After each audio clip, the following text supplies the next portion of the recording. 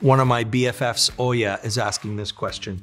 Can you explain the overview of the delayed diagnosis for Black patients in comparison to the outcomes when Black patients are treated? We at the IMF are so committed to this issue, we've created the Empower initiative, empower.myeloma.org, where we outline our commitment to improving the short and long-term outcomes of African Americans with multiple myeloma. The facts are as follows. African Americans have twice the risk of developing multiple myeloma, but also sadly twice the mortality. What that means is a Black man or a Black woman diagnosed today with myeloma is expected to live half as long as a same-aged white man or white woman. So many reasons for this. A lot of it has to do with the social determinants of health, with the delayed diagnosis of myeloma, and the lack of access to therapies.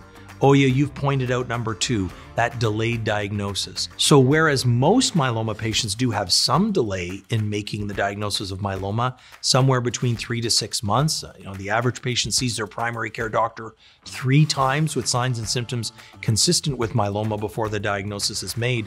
We know that's probably 3 to 6 months longer in African American and Latino American patients. So this is something that we're committed to reduce, and it's so important that we recognize this disparity so we can develop ways to reduce it.